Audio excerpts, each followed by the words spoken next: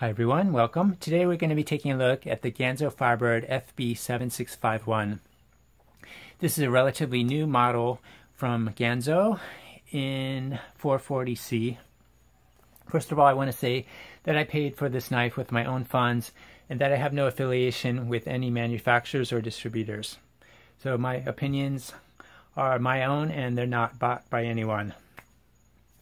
So what we're looking at here is an approximately 3 1/8 inch, a little over 3 1/8 inch blade of 440C. The handle scales are G10. This is the gray model. I'm not sure I really like the color, but it's what I got. And the knife the action is operated by basically what's a Benchmade access lock clone. It uses this stud that you pull back with your fingers. Overall, the quality seems excellent for the price. The price was just under $20, not including shipping.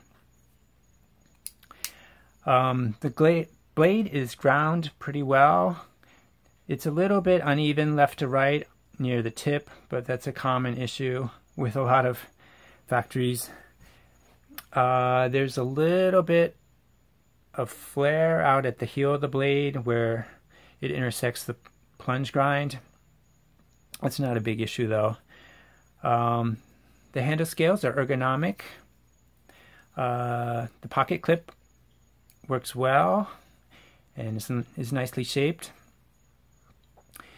There is an issue with this copy of the knife where the G10 scales, the chamfer on one side is significantly different than the chamfer on another side.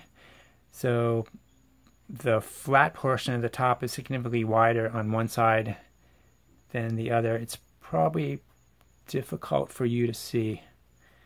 And it's only on this one side of the knife. I can't even see it in this light. The major issue with this knife is that this deployment bar is really recessed. It's almost recessed in the scales. They don't stick proud of the scales very much.